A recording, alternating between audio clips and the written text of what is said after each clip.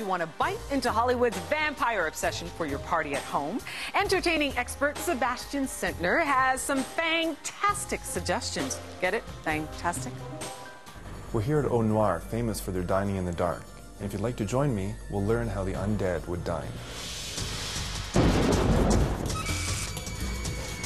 For the table setting, Twilight's book cover is the inspiration.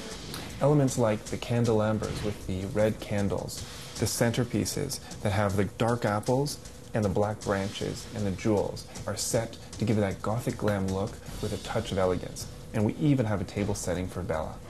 You're beautiful. Now on to the first course, a trio of true blood soup shooters, perfect for the vampire's liquid-only diet.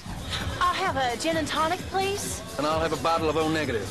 We have the roasted red pepper shooter to begin with, next the tomato and lemongrass, and then finally the balsamic-infused beet shooter. For the main course, Sebastian's serving up something Edward would love to nibble on. Of course, werewolf being hard to come by, we've decided to use lamb chops instead.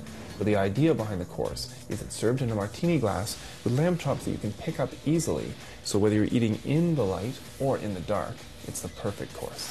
When it comes to the guest book, The Vampire Diaries leads the way. Dear Diary, today will be different. Each guest is asked to put in a little secret entry, something that's either a scandal that occurred that no one knows about, or maybe even a secret crush. And later, as the hostess flips through the pages, she can try and match up each entry to which guest made that entry.